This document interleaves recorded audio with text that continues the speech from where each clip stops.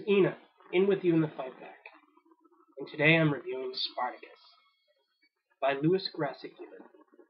Gibbon's novel, written in 1933, retells the famous story of Spartacus that we're all familiar with, about suffering and tortured gladiator slaves, led by Spartacus, who rebel against their Roman masters, and for 3 years seek to establish a new society of no slave, no master, a new where man is uplifted, where all have dignity. And ultimately this vision is crushed, and the slaves are defeated by the Romans, and their survivors are crucified along the Appian Way as an act of vengeance to make sure that no rebel against the power of Rome in a society built upon master and slave. Although Gibbons is retelling this story, his interpretation is vastly different than probably the story you are familiar with. For instance, most of you probably have come to know Spartacus through the movie starring Kirk Douglas. And if you've dug a little deeper, you've probably read the novel by Howard Fast, which the movie is based upon. Gibbons is telling a slightly different story. Yes, his story is based upon historical fact. He relies upon Roman historians. But he makes up facts and he kind of nudges things to tell an intriguing story. But he's concerned not so much with the debates of Rome, but with civilization itself. Civilization of masters and slaves, the Romans, who have built society, who enjoy their leisure to create great works of art and architecture and writing. He's concerned with those who really built Rome, the slaves, those who suffered and toiled and suffered great humanity. He's not concerned with the great rhetoric of Crassus or the Senate. And that's a great difference you'll see between Gibbons and Fast, is Gibbons doesn't show us the Roman perspective at all. In fact, the Romans are merely called masters. It's those who have suffered under them that Gibbons is concerned with. He's concerned with the rebellion of Spartacus, how it moves, how it develops, how the slaves perceive things. We see various perspectives of these slaves. We see Cleon, the central perspective for the reader, an educated eunuch who seeks to reestablish Plato's republic upon earth. We see Gershom, a Jewish slave, torn by his petty divisions and jealousies. And this slave rebellion is not some idealized portrait of an egalitarian society. There are ranks. The slaves are driven by survival, sex, loyalty, ethnic divisions.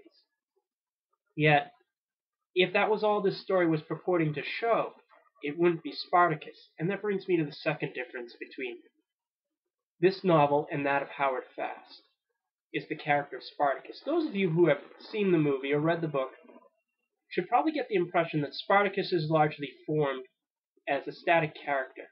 He already has his vision of no slaves and no masters, where all is held in common. Spartacus here is not like that. He's been hardened and toughened, yes, but he's driven by no ideals, just anger and hate. He wants sex and gratification. People are loyal to him, but he's ruthless and cruel at times. Yet, as the slaves fight in their rebellion, as they struggle against the might and power of Rome, Spartacus's vision grows.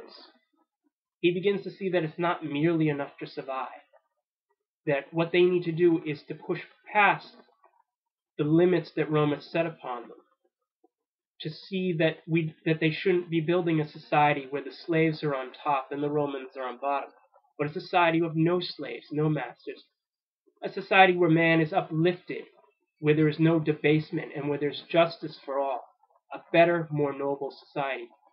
And Spartacus rejects Rome in the person of Cleon, with his education, his vision of recreating Plato's republic. He wants to do something new, something that had really never been done before. Yet Spartacus and his ideals are defeated. The survivors are crucified along the Appian Way, and it's seemingly Spartacus's vision had died. Yet Gibbon is not just showing an ancient slave revolt. He's not just telling us an intriguing story about something that happened long ago that does not concern us. He's showing us something that is quite contemporary. Gibbon knows from his experience of living in the British Empire and in modern capitalism that society is built by its Spartacuses, its workers, its slaves. those who toiled while their masters could enjoy leisure. They could build great works. And seemingly these slaves and workers, in their millions and tens of millions, were unknown, and they seemingly accepted their fate.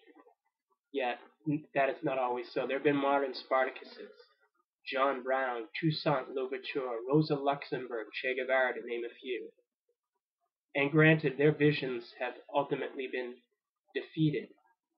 They've suffered, and it's seemingly the society of masters and slaves has continued. And that spark of Spartacus has continued. And Gibbons reminds us of these rebellions that had come and had been defeated, these Spartacuses that have been produced by societies, past and present. And yes, their rebellions have failed. But in asking us to look at one of the first great rebellions against oppression, Gibbons is asking us to look not in its failure,